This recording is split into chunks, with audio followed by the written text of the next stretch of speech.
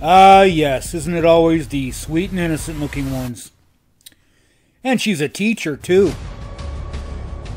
We're, over in Newton County, Georgia. A woman who was reportedly employed by the Social Circle City Schools was recently arrested for enticing a child for indecent purposes, as well as child molestation, which both are felonies. The Newton County Sheriff's Office has identified the woman as Mary Elizabeth Gaddis. According to the incident report, the Sheriff's Office was contacted on March 15th by someone at the Social Circle High School. Gaddis was arrested on March 18th. She's since bonded out of jail. There isn't really any more information about what led to the arrest. The sheriffs really didn't provide anything, but you can be sure that when we find out, you will find out right here on the Sex Offender Hit List. See ya, Chomette.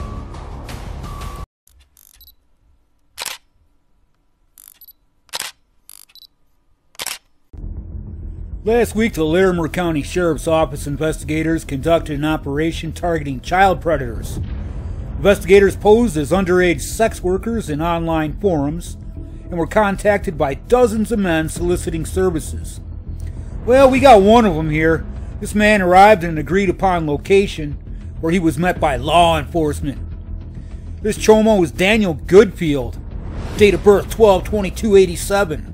He was arrested on the following charges: patronizing a prostituted child, soliciting for child prostitution, soliciting attempt, and he was booked into the Larimer County Jail and issued a $20,000 cash surety bond by the Larimer County Court. And we got the booking photo here from that crime. Protecting children is our highest priority in public safety, said Sheriff John Fayen. Abusing or exploiting innocent victims is never acceptable. The LSCO will always stand between children and those who want to harm them. See ya, Chomo!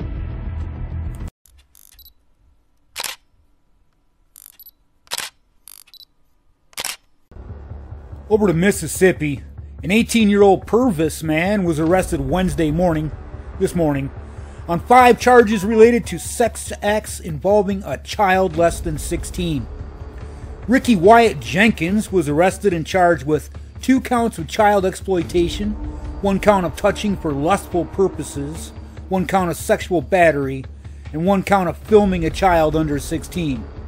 The allegations stem from one young teenage victim who investigators said Jenkins was familiar with. Jenkins is being held at the Lamar County Jail awaiting his first appearance. The investigation is still ongoing.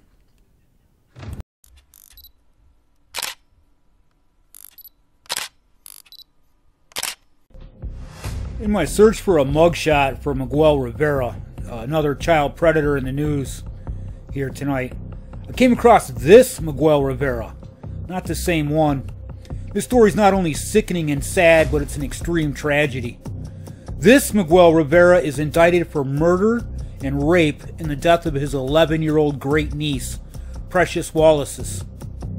An Essex County grand jury today returned indictments against this Miguel Rivera for first-degree murder, rape of a child with force, rape of a child aggravated by age difference, indecent assault and battery with a dangerous weapon, and distributing a Class E substance to a minor.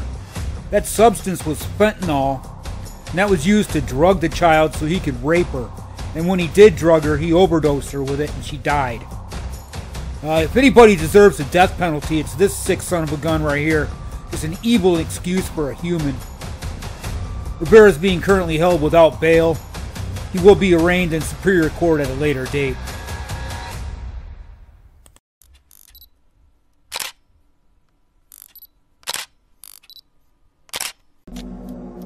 Let's head over to Texas here. This guy doesn't look too happy. Well, I wouldn't be too happy either if I got arrested for being a chomo. This guy's from Abilene.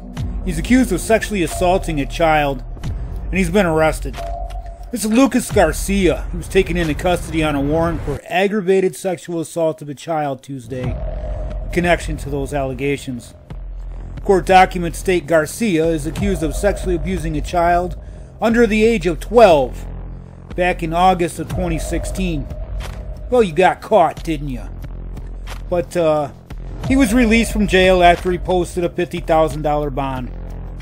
And of course, no further information's been released about this guy. But be sure when it does, you'll find it here first on the sex offender hit list.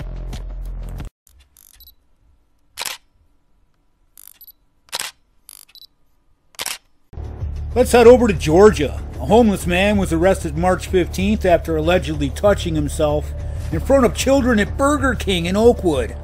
The Oakwood police said several customers observed Isaiah Martinez, a 20-year-old, another young one, expose his penis and started touching himself in front of several children. Officers responded at around 4:35 p.m. to the business at 3703 Mundy Mill Road.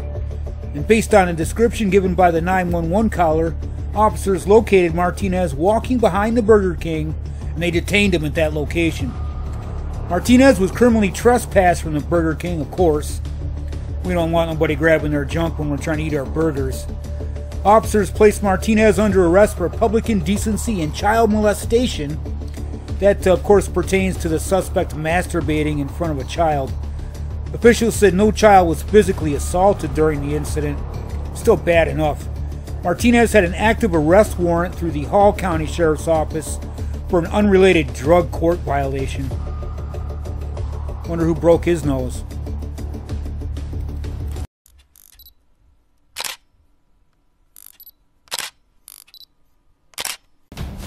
Let's head over to New Bloomfield. A Miller County man was arrested in February this year for the possession of child sexual abuse materials. This is 20-year-old Dylan Ash. We've had a rash of young pedos lately, haven't we? This guy's from St. Elizabeth. He began being investigated back in September of last year. The Miller County Sheriffs had received a tip from the National Center for Missing and Exploited Children that child sexual abuse materials were being shared through Ash's X account. Multiple search warrants were obtained in January of this year for his residence and his electronics, which were then sent to the Missouri Digital Forensic Center. They were able to confirm in February that Ash's devices contained thousands of child sexual abuse material of minors under 10 years old. He was charged on Tuesday, March 19th of this year, that's yesterday, with a Class B felony possession of child sexual abuse material. He's being held in Miller County Adult Detention Center with a $50,000 bond. Young-ass chomos lately, huh?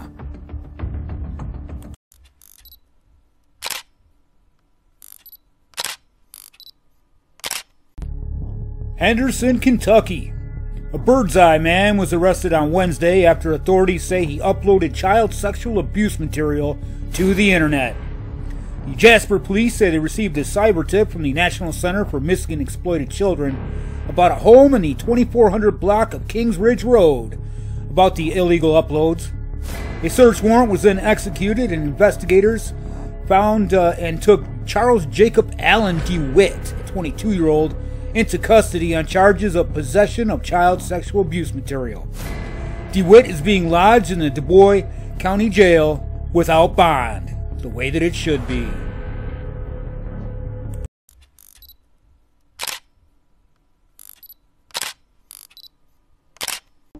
Ava, Missouri. The Douglas County Sheriff's Department recently arrested an Ava man March 18th on felony charges of promoting and possession of child sexual abuse material. This arrest was made as a part of an in-depth and lengthy investigation that involved not just the Douglas County Sheriff's Department, but the Ava Police Department and the Ozark County Sheriff's Department and the Southwest Cybercrimes Task Force.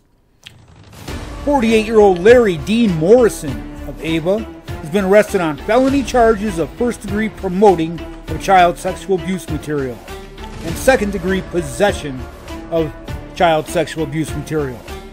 While not an exact amount of content was listed, it states that numerous electronic devices were seized as a result of the search warrant and have been sent off for digital forensic investigation. And you know they're going to find a lot of stuff on this creepy looking mug. See ya, Chomo.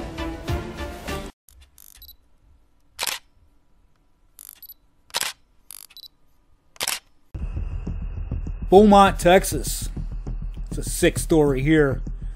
A babysitter and her friend were both arrested Tuesday, March 19th, after the Beaumont Police Department received reports of the sexual abuse of 3 children between the ages of 7 and 10 years old. The police launched an investigation after they received reports back in January, as well as an additional report about a 9-year-old in February.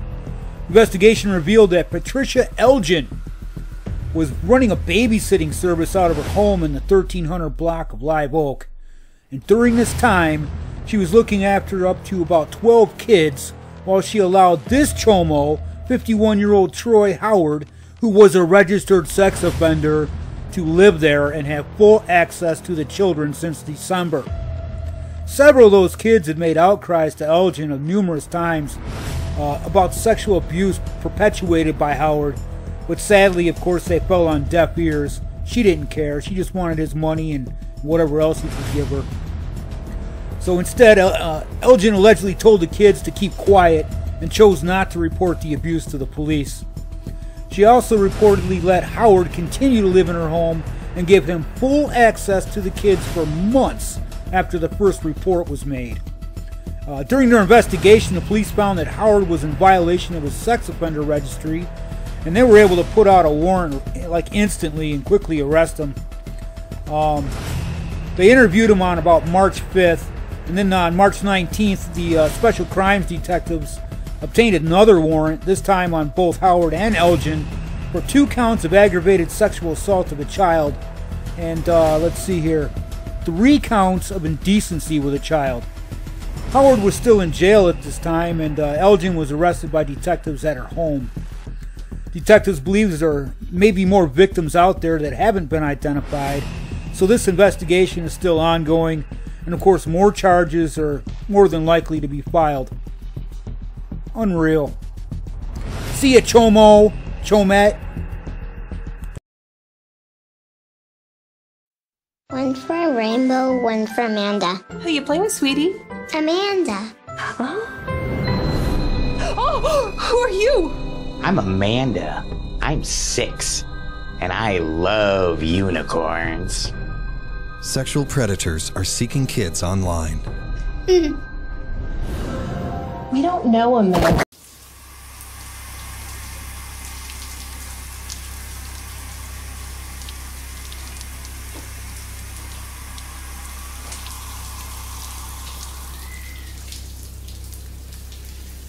I'm going to put you in the first team.